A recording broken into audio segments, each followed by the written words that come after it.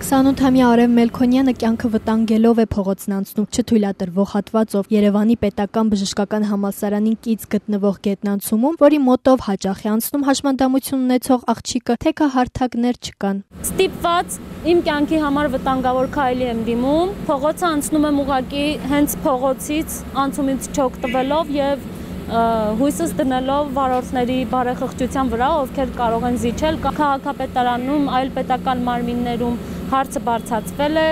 ինչպես միշտ ասվել է, որ հարցը կվերանայվի, բայց մինչև հիմա նույն վիճակն է։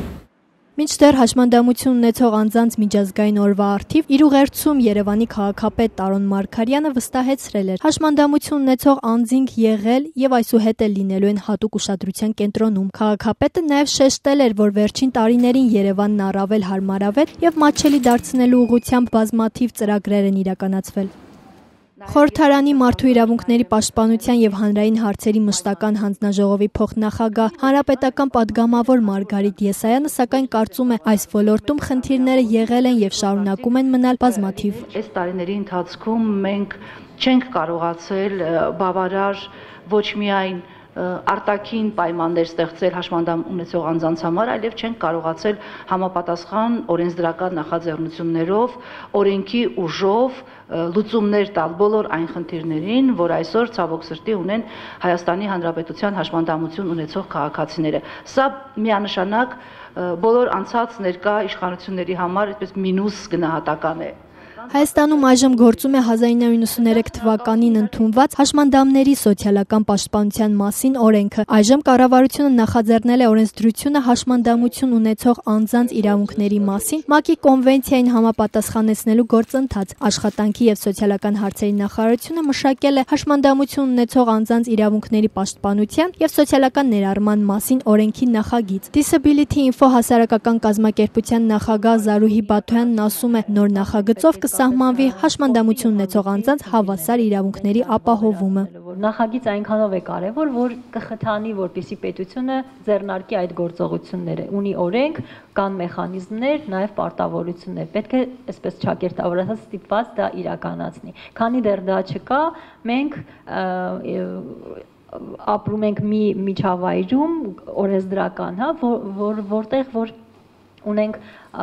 սոցիալական պաշտպանության մասով հնարավորություններ, կրթության մասով, այսինքն որոշ բաներ կան, բայց ամբողջությամբ իրավունքի վրա հիմնված մոտեցմամբ օրենք մենք չունենք, որտեղ նաև իդեպ արգելվում է խտրականությունը։ Ազատության այն հարցին, թե Երևանի 39 ստորգետնյա անցումներից վերամբարձ սարքավորումով կահավորված է ընդամենը մեկը, այն էլ միակողմանի է մատչելի, մյուս մայթեր դուրս գալու համար սարքավորումներ չկան եւ անցումի հիմնական ֆունկցիան փաստորեն բացակայում է, ինչպես նաեւ թեքահարթակներն էլ հարմարեցված չեն սահմանված նորմերին, ինչպես են այս պայմաններում փոփոխություններ տեսնում, արձագանքեց հանրապետական падգամավոր Մարգարիտ Եսայանը։ Տեղաշարժվելու Բիտեղից բիտեղ գնալու հնարավորությունները այսօր բավարար չեն։ Ես համաձայն եմ ձեզ հետ եւ վատ է, որ այդ 39-ից ընդամենը մեկը ունի։ Եվ այստեղ մենք խնդիր ունենք։ Եվ համայնքային կառույցները, եւ տեղական ինքնակառավարման մարմինները,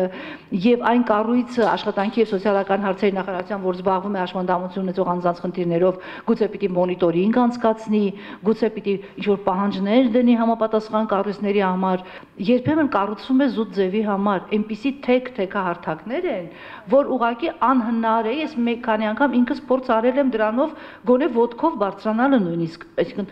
բարձրանալն է դժվար։ Մարգարիտ Եսայանը կարծում է փոփոխությունների արդյունքը տեսանելի չէ, դրա պատճառներից մեկն էլ համապատասխան օրենքի ուշացումն է։ Disability Info հասարակական կազմակերպության նախագահն էլ հավելեց, լուրջ փոփոխություններ այդպես է տեղի չեն ունենում, դրանք արվում են միայն փոքր ծրագրերի միջոցով։ Մինչ օրս խնդրահարույց է նաև հասարակական տրանսպորտի մատչելիության հարցը։ Երևանում այս պահին գործում է 7 հարմարեցված ավտոբուս, թեև քաղաքապետարանը խոստացել էր, որ 25 երթուղի է մատչելի լինելու։ Ինֆորմացիա չունեմ այդ ավտոբուսները, որ ժամին որտեղից ուր են գնում, որ կանգառում որ ժամին կլինեն։ Եվ բացի դա, եթե ես տնից պետք է հասնեմ այն կանգառ, որտեղից որ իմ երթուղիով ավտոբուսը գնում է, հարմարեցված ավտոբուսը գնում է տաքսիով, այնա միանգամից տաքսիով կգնամ ինձ համար անհրաժեշտ վայրը։